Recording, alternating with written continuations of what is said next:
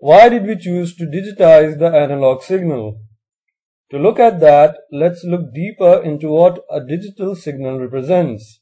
If we use a system where a digit can only be represented by one of two bits,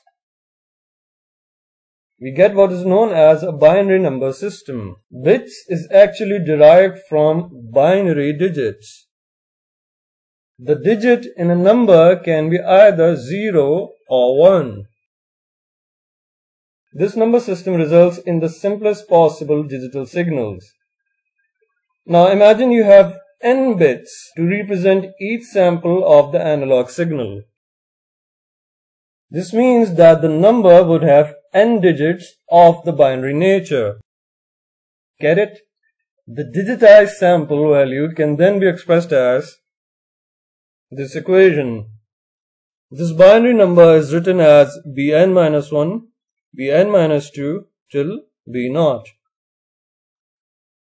We observe that each of the real sample values from the analog signal is now quantized to one of 2 power n levels.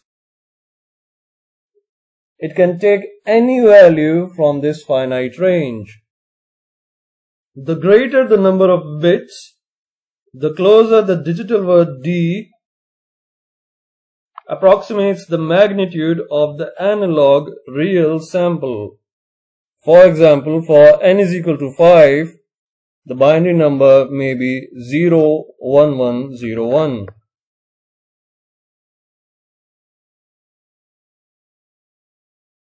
So coming back to our original question, why did we digitize the analog signal? When we quantize a signal, we reduce its resolution. Therefore, many similar sample values in the original analog signal would have the same quantized value.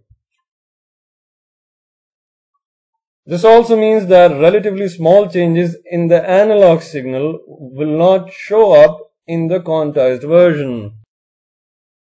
Small changes including noise. Noise greatly affects the performance of an electronic circuit.